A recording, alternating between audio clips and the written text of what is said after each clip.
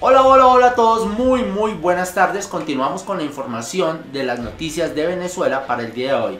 Donald Trump se mete con las Fuerzas Armadas Nacionales Bolivarianas leales a Nicolás Maduro. Sí, señores, definitivamente Donald Trump es un tipo muy inteligente y les voy a contar por qué. Resulta que Estados Unidos pertenece al TIAR. Como ustedes saben, los Estados Unidos pertenecen al TIAR junto con otros países de América Latina que pertenecen también a esta coalición.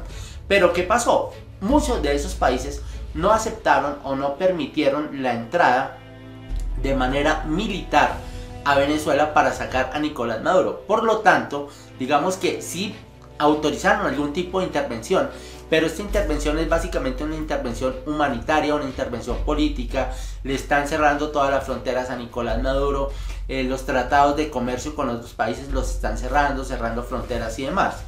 Trump, entonces, como es un tipo súper inteligente, envió 400 millones de dólares a Juan Guaidó para apoyarlo en su campaña. En su campaña, hacia la presidencia de Venezuela. Él ya es el presidente, pero digamos a su campaña para derrocar a Nicolás Maduro. Y dentro de estas estrategias está la compra de militares de las Fuerzas Armadas de Venezuela.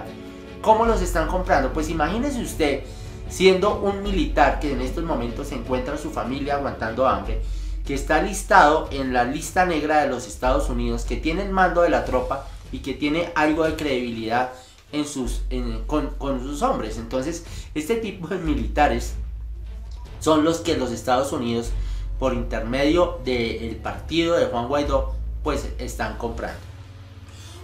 Como ustedes saben, pues Colombia también está ayudando a refugiar a militares venezolanos en su país. Todo militar que salga exiliado o que salga desertado del ejército, alguna fuerza armada en Venezuela, pues puede pasar a Colombia o a Brasil y allí pues serán bien acogidos. Dentro de esos 400 millones también está contemplada pues la mantención de esos hombres que desertan y que se van hacia el lado colombiano y obviamente hacia el lado correcto de la historia. También sabemos que en los Estados Unidos hay grupos rebeldes que tienen contacto con militares activos en Venezuela. Grupos que se están organizando en diferentes ciudades de los Estados Unidos y están organizándose también con militares que están activos dentro de la fuerza. Obviamente estos militares activos dentro de la fuerza pues tienen que hacer un montón de artimañas para poderse contactar con estos grupos rebeldes.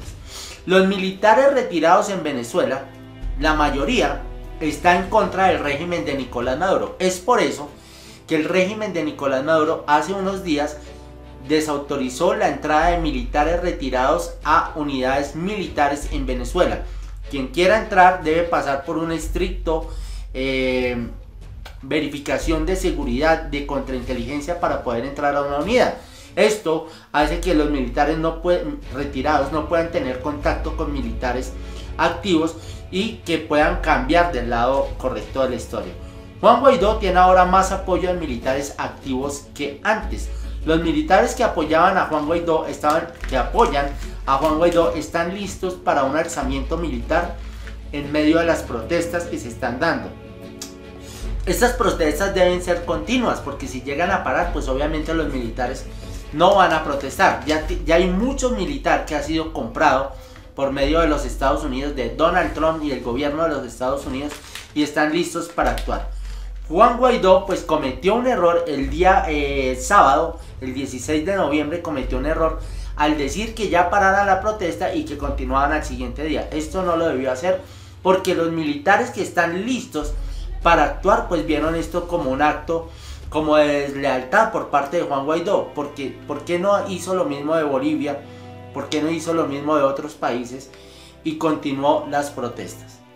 Resulta que hoy Nicolás Maduro admitió que militares vendieron secretos de armamento y de los famosos aviones Sukhoi de las Fuerzas Armadas Nacionales Bolivarianas al gobierno de los Estados Unidos. Eso quiere decir que si cuando hay una venta, hay una transacción, ¿y qué hay de por medio? Ustedes lo dijeron, dinero. Cuando hay dinero de por medio, eso quiere decir que la información que tenemos es veraz. Están comprando conciencias, están comprando información a diferentes militares Cuando ven que un militar, por ejemplo, la familia está aguantando hambre, no necesitan ni siquiera contactarlo. No necesitan ni siquiera contactarlo. ¿Qué hacen?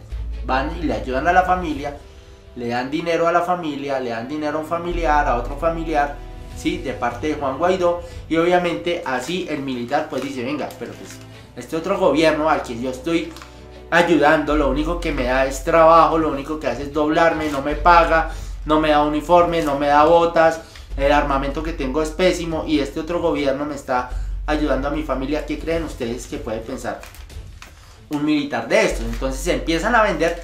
Inclusive Diosdado Cabello dijo que 47 militares fueron contactados por funcionarios colombianos, y que estos militares inmediatamente contactaron a la contrainteligencia para informar de lo sucedido, por lo cual él estaba muy orgulloso de esos 47 militares, porque habían informado y habían dicho que era lo que estaba pasando. Pero lo chistoso del caso es que después salió Vladimir Padrino a decir que tenía personal militar venezolano capturado por dar información al ejército colombiano. Entonces se contradicen entre ellos dos. Uno trata de decir que no pasó nada y que están felices, y el otro dice otra cosa totalmente diferente. Vladimir Padrino dijo que habían sido descubiertos e interceptados por la inteligencia militar venezolana, que sabemos que la inteligencia militar no es venezolana, sino que está manejada obviamente por los cubanos. Sin embargo, Nicolás Maduro no dio detalles de qué fue lo que los militares vendieron a Colombia y a Estados Unidos. Dijo que daba las gracias a Trump. Ojo con lo que dijo Nicolás Maduro, ese man es como medio corrido de la cabeza. Y le dio las gracias a Nicolás